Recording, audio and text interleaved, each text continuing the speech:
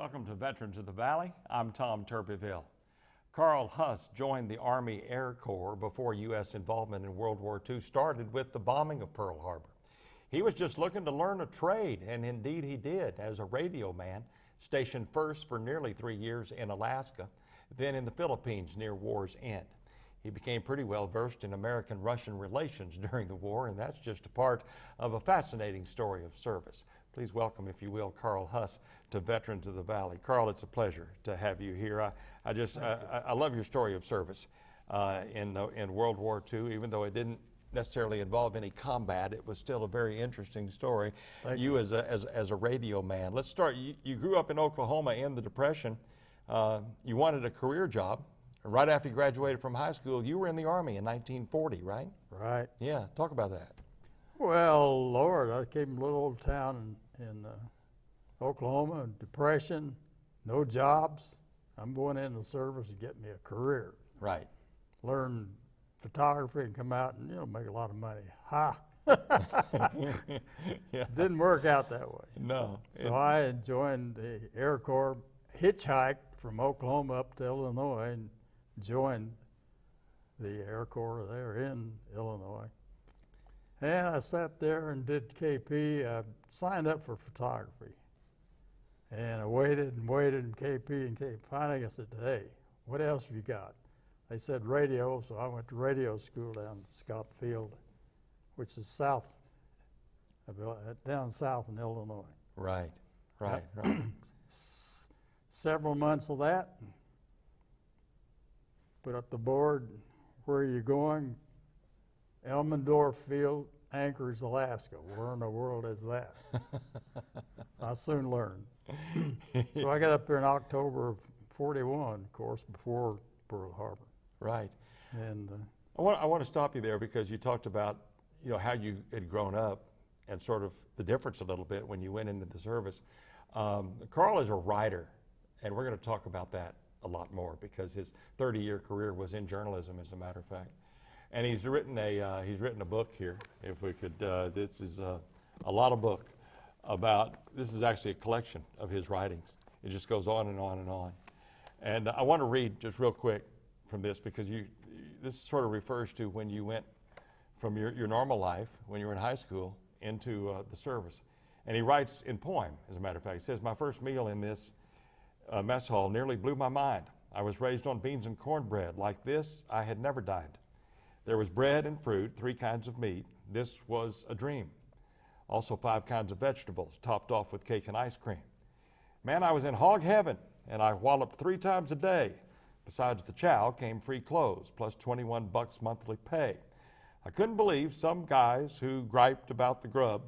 As I said, many were poor like me. Who you kidding, bub? Aside from those amenities, we drilled and pulled KP. KP stands for Kitchen Police, no arrests, just drudgery." So going into the Army, you ate a lot better and you dressed a lot better and you got some money for it.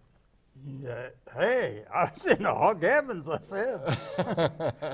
I couldn't believe it. I thought, well, they gave us this show to get us in, and then after that it's going to be out. Man, it was that way all the time. I was happy. But you were at Elmendorf Field. That's where you were first sent, and that's for people who don't know their geography. That's just near, I guess, just north of Anchorage, right? Very, very near Anchorage. It's where right out, is, right outside. outskirts, you'd say. Of Anchorage. Talk about what you did. You were a radio operator, not talking, but tapping out. You were a tapper. Right. Dots and dot on, that sort of stuff. Right. So we, of course, in the radio, you learned regular alphabet, U.S., dots and dash, dot, is Q. But we got up there and found out that, hey, they had a different alphabet. Mm-hmm. What the hell is this? It's all in 2 extra numbers, 2 extra letters.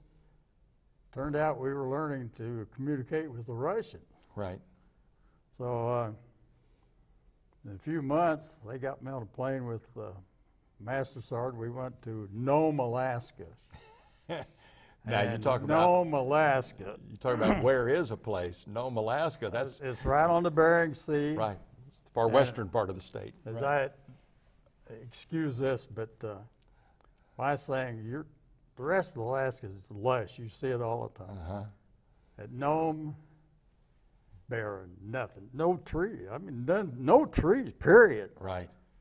And as I told people, if Alaska ever got sick, where they'd give the enema would be at Nome, Alaska.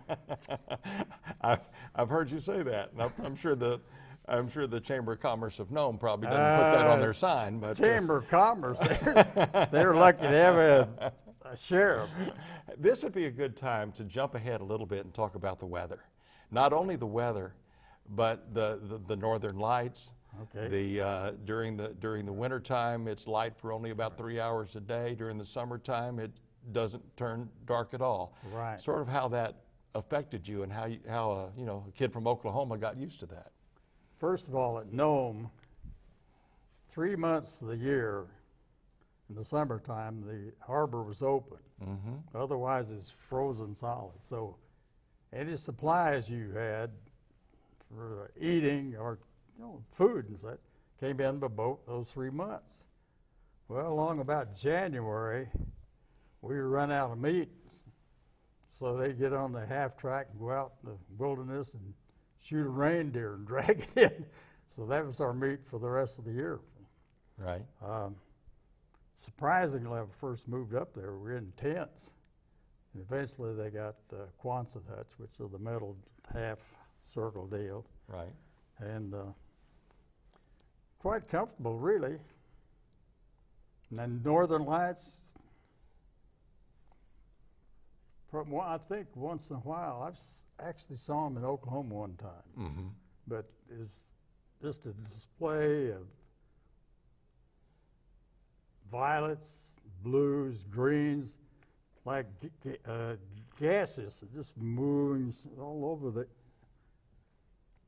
Pretty, but boy, for radio signals, It would. they killed it. It killed your radio signal. Yeah. It would bounce your signals. Or, To who well, knows where? Statics. Right. Oh, God. Right. That's Make why I can hardly hear. That's why I have 2 hearing aids today. Right. Because of the noise that was created Yeah, from the signals yeah, bouncing off right. the northern lights. And trying to hear the signal through that is. You talked about the time and where the sun would not go down or the sun would not come up, depending on the time of year. Well, and especially during the summertime, you had to sleep according to the clock, not according to whether it got dark, because it didn't get dark, and sometimes that was difficult. Well, especially moved on from there, moved to Fairbanks. Right. And it's 40, 50 miles below the Arctic Circle. Mm-hmm. And which meant it didn't completely get dark, but in the so-called summertime, the sun would come up about 3 hours, Mm-hmm. dark. And of course they, in the wintertime it was that way, and then in the summer it was just the opposite. Fairbanks Chamber of Commerce, and they did have that. Chamber of Commerce Right. had a baseball game, and they threw out the first pitch at midnight. Thing is, no spotlights or floodlights. It's sunshine. That was one of their big deals. Right. Baseball at midnight. Right. Sometimes you had to try to sleep while other people Well- were playing cards or messing around, right? Well, we were 8 on and 16 off, so. Right. I want you to talk about your job and what you did when you were in Nome, Alaska, and about the ferrying of airplanes and sort of and the Russian pilots and sort of how you become a little bit versed with American-Russian relations in World War II. You got to know a couple of them anyway. Right. Yep. Of course, what they did was they set up the Lend-Lease program. Mm-hmm. We gave them planes and they gave us hell. Yeah. The U.S. pilots would fly the planes to Fairbanks, and then the Russians take over. And they had a pretty neat system. They had the B-25, which is the radio contact with the Earth. And then behind it, they'd string back these pursuit planes, and they had contact with the mothership, which talked down below. Well, those planes that they loved were the P-39s. They had a cannon in the nose, and they loved to shoot those Kraut tanks with those things. Mm-hmm. So our job was really basically is contact the Siberian station, get the weather report, tell them the planes are coming, and back and forth that way. Right. And of course, the pilot had no, excuse me, the weather over there, and we'd get the weather report from Siberia. And that's about it. Give them a flight plan, how many planes are coming, and boy, we sent a lot of them over there. Indeed. They liked the P-39s. They, they loved the P-39. Right. Yeah. And they would use them to fight the Germans on the Western Front. Strafing for the tanks, those cannons, they loved that. So we had a couple of Russian, this old Sergeant Musienko, if you were visualizing a Russian peasant, you'd think of this guy, big and burly and kind of pretty nice looking, really. Then they had this cocky little Zorno was the lieutenant. Mm-hmm. And he had a little gun he wore that he'd taken off. He was on the Western Front. He'd taken off a German, I guess a dead person. Mm-hmm. And so they couldn't speak English. We couldn't speak German. I mean Russian. So we communicated each other with our radio signals. Right. By writing. And even there, you didn't use letters because Q's and R's, they had their own alphabet. Right. So we just spelled dot, dash, dot. Like QRM was, I have a message for you. So we'd put QRT, which is time, then a question mark. That would ask them, when are you going to come back to the station? Mm-hmm. Of course, communicating with the Russian station on the other side, that's all we used, that kind of language. And we found out those the people over there, the operators were women. Right. So we'd flirt with them. 77 in Russian, not Russian, in ham language. 77, 88 for love and kisses. So we're going to send love and kisses. That leads me to some more poetry, as a matter of fact. I'll read this now because you talk about this in your writing. It says, a radio station was to be built to send signals across the Bering Sea. Then would follow a sky full of Lend-Lease planes. Really, Lend-Lease meant free. When the station went on the air, I fingered the sending key. I sent the Siberian station call letters across the Bering Sea. I kept tapping those call letters till I achieved victory. Radio communication were now in place across the icy sea. And then you went on to say, like you just referred to, all the Russian operators were female, maybe grandmas or misses. I tapped out 73s and 88s, telegraphies for love and kisses. So you were flirting with that radio tap key, right? This Musienko was a character. He'd try to tell us jokes in Russian. Of course, we didn't understand what he was saying. One time he went into Nome, and he came back, and he's all excited. He says, he tried, of course, he couldn't tell us what he said, and he showed us. He said, like, mm-hmm. And then he started turning around, just humming right away. Hey, he'd seen his first jukebox. Right. Yeah, he thought that's the greatest. As a peasant, really, he was a peasant, is what he was. Right. He was real excited about the jukebox. He'd seen it at Nome, his first one ever. Right, right. You were in Nome for, I guess, almost 2 years, right? Or in Alaska for almost 3 years. Yeah. And you kind of thought they'd thrown away your records and forgotten about you, right? As a matter of fact, yes. No furloughs, no. Middle of 1943, you were transferred to Fairbanks, and then you came home in April of 1944 and went served in Arizona and California at the time. Did a lot of flight plans, numbers, call letters. Right. Just kept on being a radio guy. But then when you came back to the United States, they kind of gave you the option to, like, where do you want to go? Well, You told them where you wanted to go, but you didn't get to go there, right? Well, first of all, when I left Fairbanks, the snow was up here.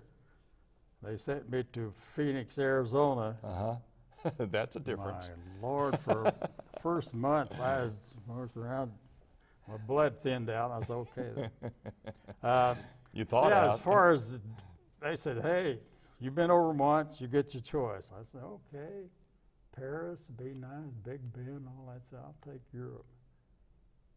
Okay, about a couple of months, you're assigned to the Philippines.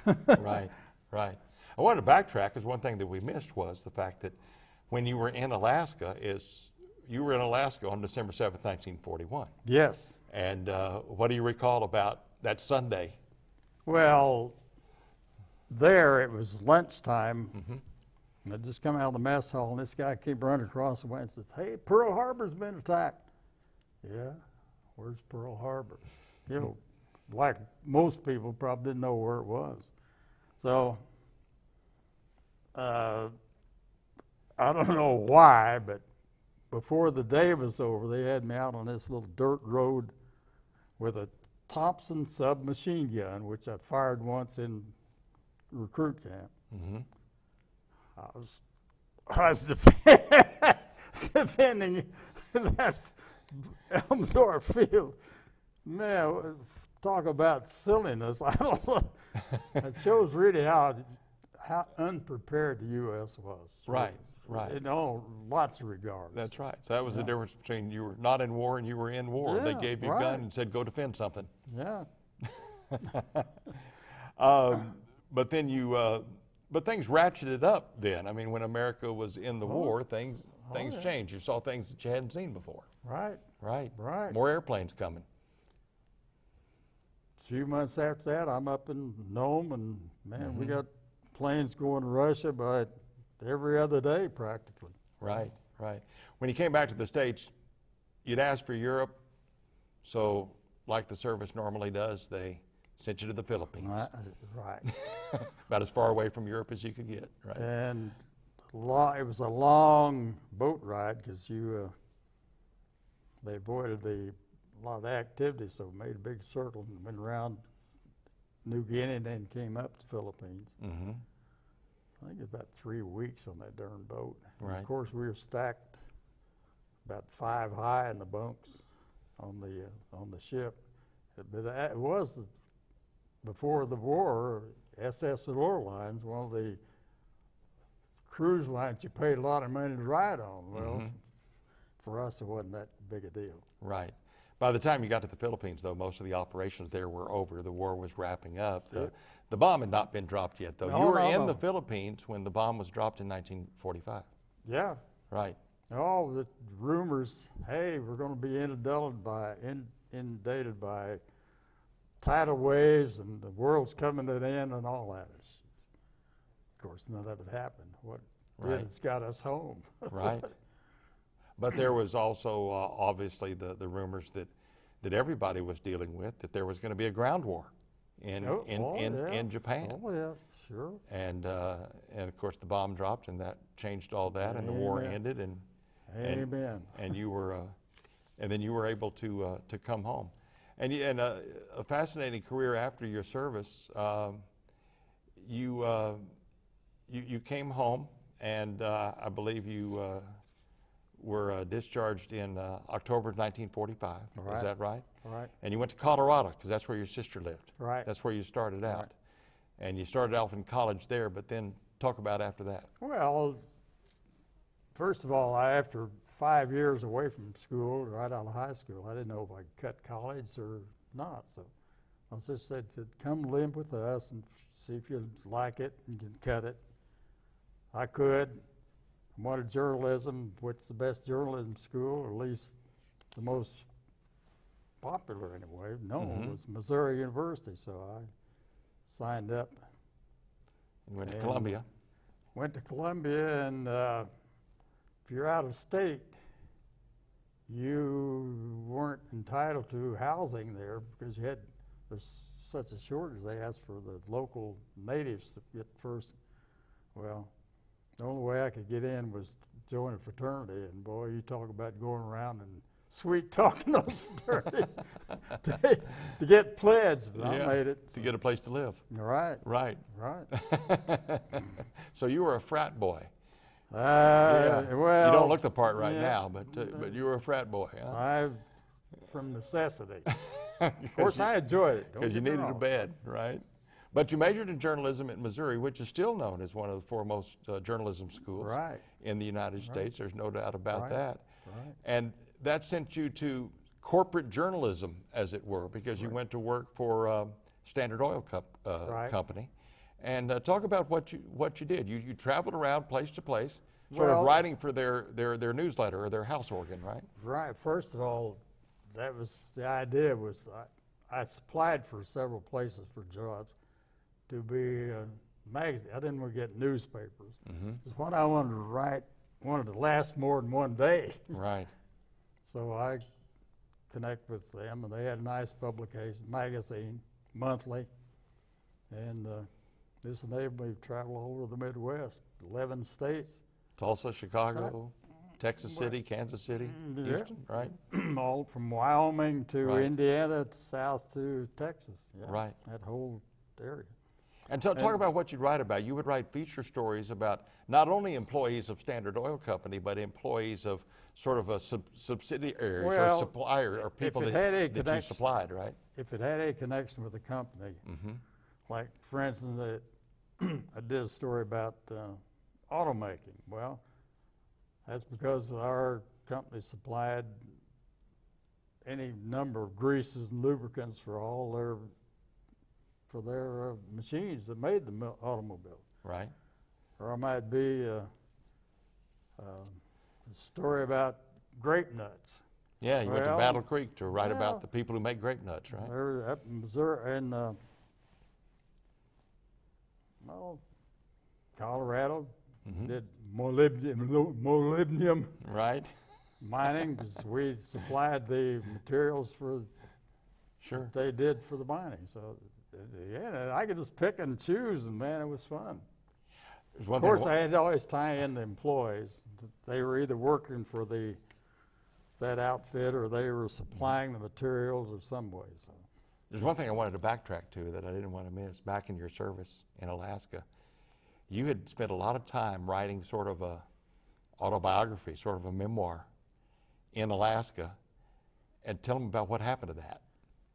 You don't know what happened to it, but no. Yeah. Well, I said no, and we either were working or were sitting in the Quonset hut because there was no recreation. You know, on some Army base you had gyms and all that stuff, but Nome just didn't have all that.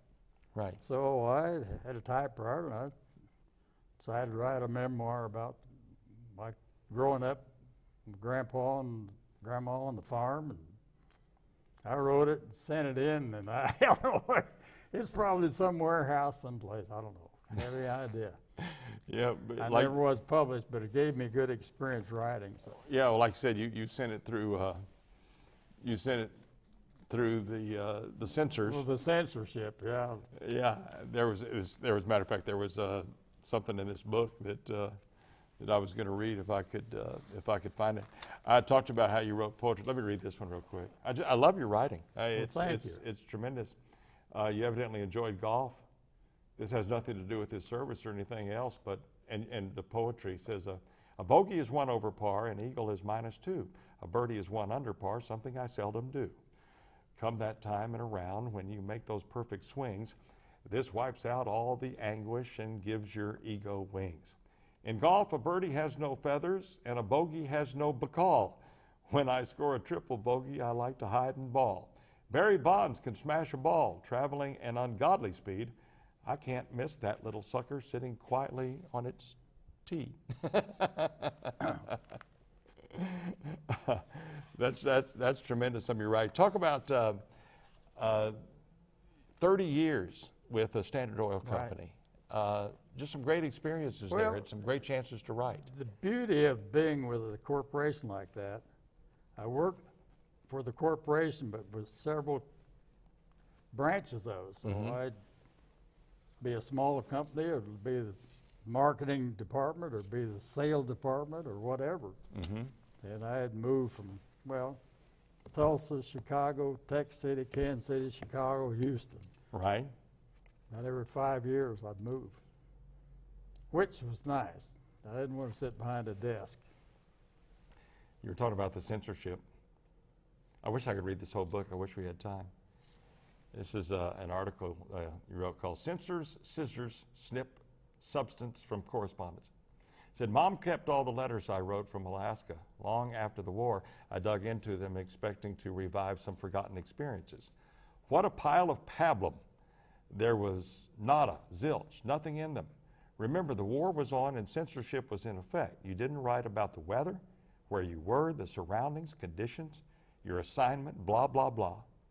We were instructed to write on only one side of a sheet, thus the censor could scissor out forbidden information without gutting the letter. And then you say, one time I must have written something really interesting. The envelope contained 2 strips of paper, Dear Mom on one and my signature on the other, and that was the only thing that was left of the letter. So you had to be careful about censorship, is that right? We have just a few minutes left. You and Janet have been married for almost 60 years now. Next February will be 60. 1950. Talk a little bit about your family. Well, I've got 4 great kids. Of course, I was the first one in my generation to go to college and get a degree, and I'm proud to say all 4 of them got their degrees, and they're doing quite well. Right. One of them's the local nurse here in College Station, Adele. Another's Adele. Other daughter is Diane up in New York. My youngest works for he's security around the Washington, D.C. With the Park Service. Right. And the other one works in Austin. Right. David works in Austin. Brian's in New York, or Washington. Diane's in New York. Right. And I know your daughter and your granddaughter help you and Janet out a lot here. You live over at Walden Brook, and they help you. They help you a lot. We moved over here in about 16 months ago. Chose Walden Brook because of the amenities they have. Right. Right. Well, I'll tell you what. It's a remarkable story, and it just goes to show that it's not just the stories of combat that make World War II veterans very interesting people, because you had an interesting career, and I want to thank you for your service, but we're out of time. It goes fast. Thank you. Thank you, Carl. He started out thinking that he would be a photographer, but spent 30 years making a career of painting pictures through his written word, and he still enjoys writing whenever he can. Carl and Janet Huss were married in February of 1950. We salute him for his service to our country, as we do all veterans. I'm Tom Turpeville. Join us next time on Veterans of the Valley.